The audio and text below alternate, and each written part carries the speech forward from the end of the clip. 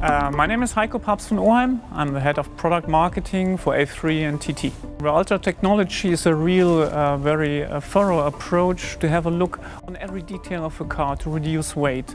It's not just the body in white, it's every detail, every single part you are looking at.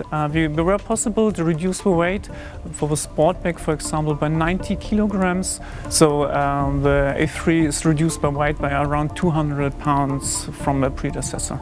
But it's not only body in white. Sure, we have a lot of aluminum technology, for example, in the hood or the fenders. But it's also about looking at all parts, like the seats, like the cables, like the OCUs. So every part is weighted and looked at. How can we do it more precise, more intelligent to really have lightweight technology within this car?